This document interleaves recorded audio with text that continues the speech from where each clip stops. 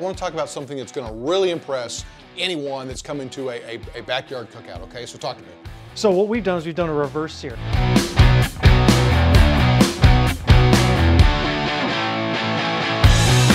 Salt and peppered the steak, and I put it on a 200 to 220 degree smoker. So wait, so first you smoked it? I smoked it.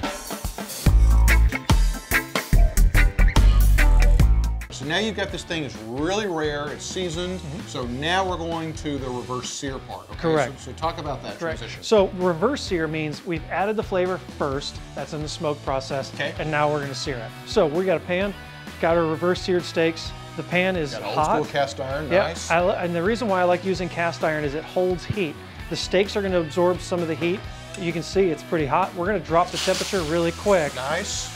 And then what I'm gonna do is I'm gonna keep these steaks moving in the pan. That way they don't stick.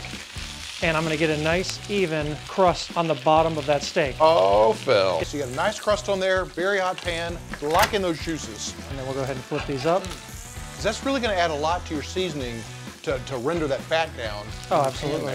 I'm gonna go ahead and turn my temperature down just a little bit because the pan's gonna keep a lot of that temperature. The searing is almost done. Okay. I'm gonna flip it over. I mean, see, look at that. Look at the edges on that. Oh, yeah. Between the olive oil and the fat that you just rendered from the beef, and then you hit that butter. That's a combination of fat that adds nice complexity. Yep. And again, we're layering those flavors. Layering the flavors, right. Now we're gonna take it up a notch. So I'm gonna add butter.